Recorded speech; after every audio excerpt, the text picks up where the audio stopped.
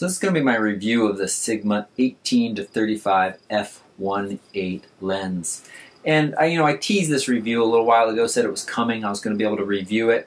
And someone said, I really want to know what is all of the hubbub about this lens. Well, I can sum that up and give you my review in just a sentence or two by saying that currently there is no better non-prime lens that you can put on your crop sensor camera than this lens. And there are even very few primes that match this lens. The value of it is excellent. So let's take a second though and we're kind of pick apart what this lens is, what it means, and let's start with the cons.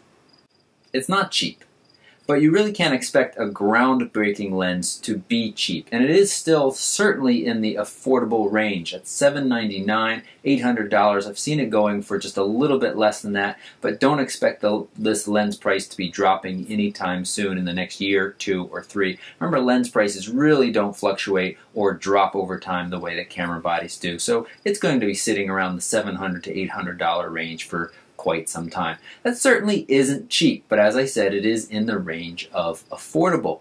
When you're walking around with this lens, you're basically walking around with a bag full of prime lenses. So it starts at 18 millimeters and it offers f1.8. There are no primes right now that I know of that are 18 millimeters and have an aperture of f1.8. Then you can go to 20, you still got f1.8. You can go to 24, still got f1.8. Sure, there are L-class lenses that offer 24 and f1.4, but that lens costs almost twice the amount that this lens does, and it's a prime lens. It's fixed, and the image quality or the sharpness is very, very similar. You can go to 28. You can go to 35. You're getting the idea here. I'm being a little repetitive, but across all of that range, and it's actually not that large of a range, but we'll talk about that in a second, you get an f1.8. And so again, it's like carrying around a bag full of primes. It's almost as heavy as a bag full of primes. It's a significant lens. It's about 2 pounds, 72 millimeter filter size on the end. Comes with a nice cap. Comes with a nice lens hood. The build quality is excellent. Full-time manual focus with a nice distance indicator here. This is a great star nighttime shot lens. I've been doing some of that with it. The moon has been hampering some of my star pictures, but still getting some successful. The focus ring, the zoom ring feel very, very solid, very smooth, no hints or hesitations in there. And really, this lens is an excellent value. So I mentioned that it has a limited range. You're talking 18 to 35. This is roughly a 2x zoom. Now, I feel greedy in saying that I want anything more than that because it does offer that f1.8. I keep coming back to that, but that is what makes this lens special, and the fact that it is so incredibly sharp at f1.8 across its range. Review after review, lens test after lens test shows that this lens rivals lenses like my favorite 24 to 70. This is a $2,200 lens. This is an $800 lens. They actually weigh the same amount. Full frame crop sensor. So you're talking, what, about 1830 something to about 56. So it's just starting to get into the range of portraits. I would love just a little bit more, but as I said, I'm starting to feel really kind of greedy. This lens on a nice crop sensor like the D7500 or the newly coming out 70D is really a sweet pairing. It's also wonderful on the T5i, D5500. I give the 18 to 55 from Nikon a lot of crap. It's not a good lens. I hear from people again and again, I bought the Nikon, my pictures are all blurry. Again and again I say get a better lens. If you really want to see that sensor shine, put something like this on it. Yes, it costs as much as the camera, but then you're going to have a fairly portable, low light package at a good price or a good value. Again, I recognize that it's getting expensive, but when you look at your alternatives, it's excellent. Sure, you could walk around with this.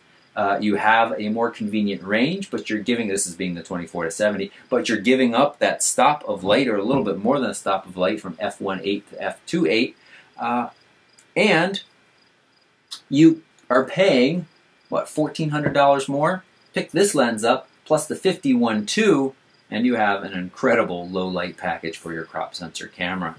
So in this first shot, we just have some weedy flowers that are backlit. One of the things that I mentioned is that this lens does an incredible job of controlling chromatic aberration. In cheaper lenses, very bright areas or contrasty areas, you're going to get a lot of purple fringing. You can see here that the little fuzz on the stem of these flowers is really nice and clear. This picture here, you're going to get an idea of the range. So this is at 18 millimeters. The top of the light pole was the focus, and here is at 35. So about a 2x zoom, I'm saying. Not a huge range, but again, really nice. Here is a tree completely backlit, shooting directly into the sun, so we are getting some lens flare. But again, up here we have very clean lines on the edges of the leaves that are completely, brilliantly backlit. Razor thin, some of you who follow me on Instagram, razor thin depth of field here at 32 millimeters, almost 35, and F1.8. So this is kind of a dreamy, fun lens. Bokeh in the background is just so smooth, so nice. Shot of a bee on a flower. We can zoom in here and just see the detail in the fuzz and in the wings. So it's not a macro lens, but you can focus very, very close, and of course using my crop to zoom. Just as I said, this is a portrait of me getting into at 35 millimeters. This is a nice portrait. There's no distortion here, no serious distortion here. Proportions are good. So as I said, the moon has been battling against my starry night pictures, but here's one where you can just start to see a hint of the Milky Way.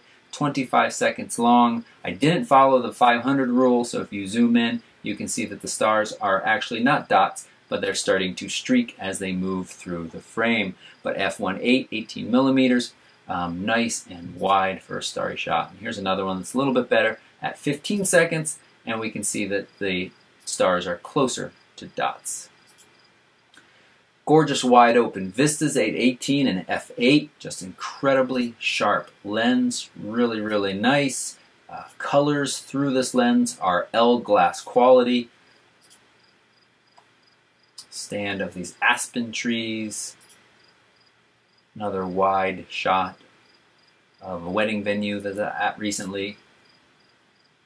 Long exposure here, 8 seconds, f2.5, 18 millimeters. You're starting to catch some stars in the sky. Another portrait shot, 35 millimeters again, f2. Again, proportions are nice, so you can use it for that. And now here's a quick video that really illustrates your razor thin depth of field. So this was shooting at f1.8, and we can press play here. And you can watch that depth of field move down the fence, and you also watch it increase. That's a good lesson in distance affecting your depth of field. The further away your subject is, the larger your depth of field.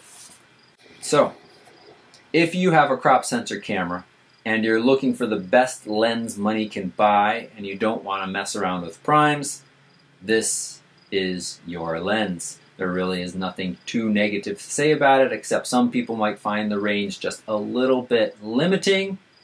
But it is a really, really nice lens. If you have any questions,